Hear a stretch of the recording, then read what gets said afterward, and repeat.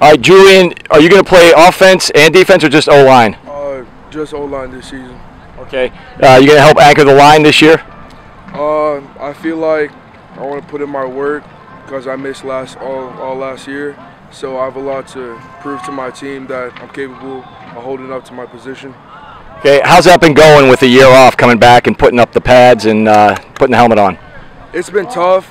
I mean, the first day of practice, it's pretty rough. I didn't know a lot of the plays.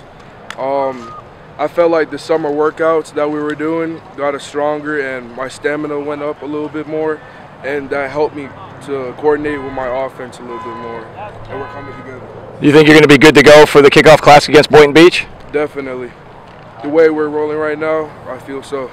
Good. All right, thanks. Good luck.